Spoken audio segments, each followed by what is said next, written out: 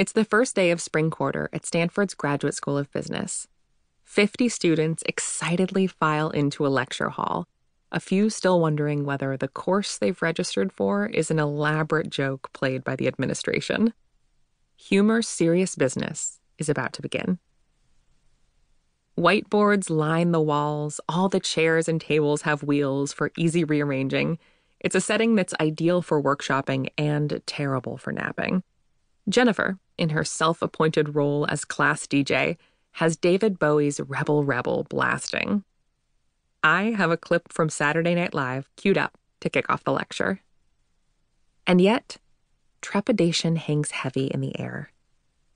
Before class begins each semester, we have our students complete a humor audit, which is a self-reflection exercise / terrifying personal quiz about how they use humor in their lives.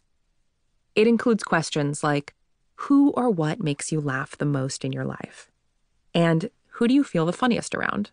And please submit complete documentation of your income, expenses, and assets for the previous fiscal year. Surprise! This was an IRS audit after all.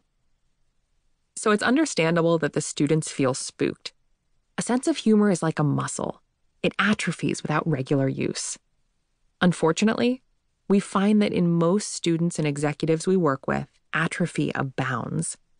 Just look at these responses to the question, when was the last time you really laughed? One student said, I honestly can't remember. Is that terrible?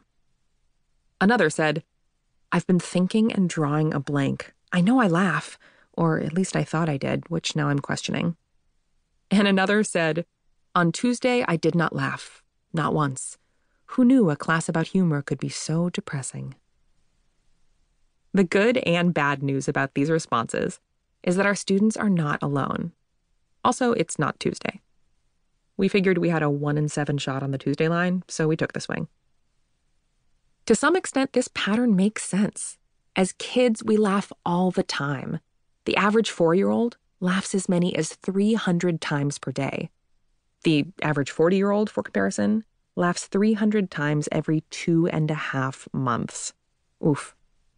Then we grow up.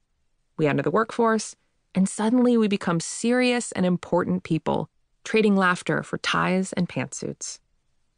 Before long, we lose levity entirely in a sea of bottom lines, slide decks, and mind-numbing conference calls. Our sense of play is repressed by a dizzyingly complex and dynamic professional environment, full of social landmines that are difficult to gauge and feel safer to avoid. As a result, most of us choose to keep our interactions sterile, measured, professional. We go to work each day and we leave our sense of humor and so much more of ourselves at the door.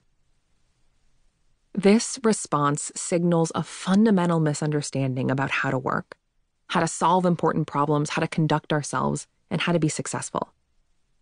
We don't need more professionalism in our workplaces. Instead, we need more of ourselves and more human connection, especially as in-person meetings are replaced by video chats and more relationships are sustained entirely by email, Slack, Asana, TikTok, and whatever has replaced this by the time you're listening.